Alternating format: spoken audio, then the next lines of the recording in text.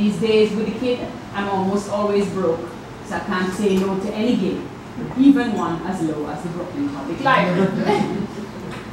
On my way out the door, on CNN, I see a poet I knew from the New Yorker being interviewed about stop and frisk.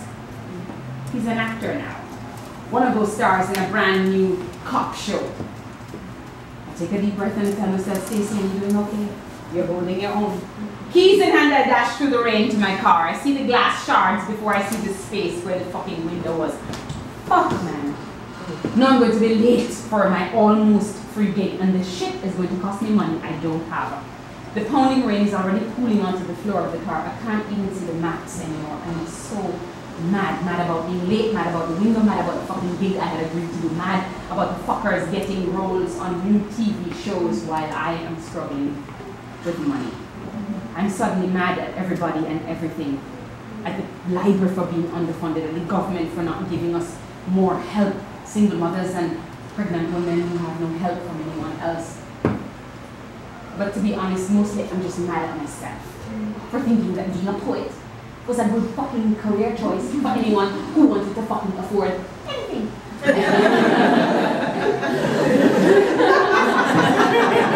Now I have to call and tell Sandra she has to babysit Zuri for longer than the hour she insisted on. I hate breaking my fucking word, man.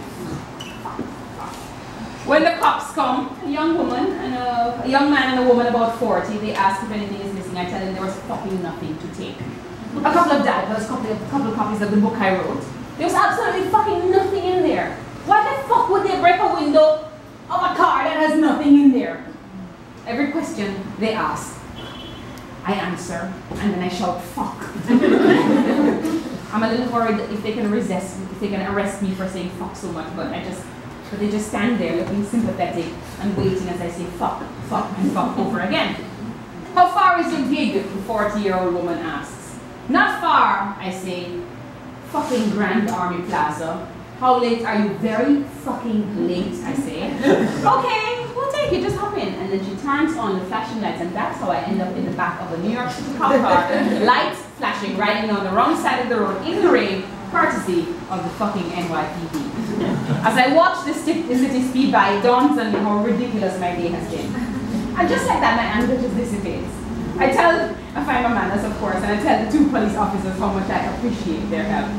It is only then that the woman says to me that years ago, she took a straight woman who was in a bad situation with a brute of a man on a first date to my one-woman show.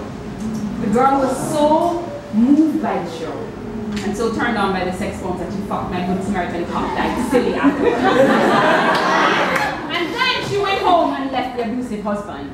My Samaritan cop was in the closet then, so she had never told anyone the story. But she always wanted to thank me. So thank you, she says. Fuck. That is fucking amazing. When I throw open the doors of the library, my spine is a ramrod straight.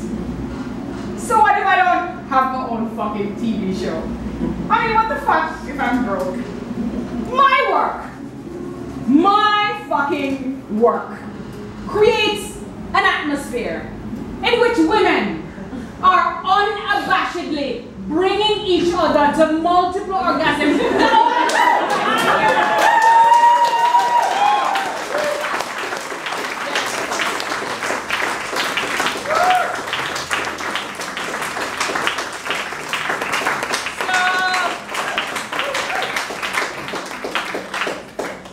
Like snippets of the show from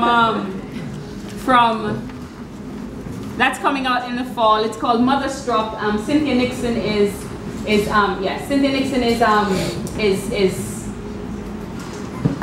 directing and Rosie O'Donnell is producing. So you really should make it. Give us some support on that. I have one more poem for you and then some questions. Some questions, right? Right. And then you'll buy. How many books do you have over there?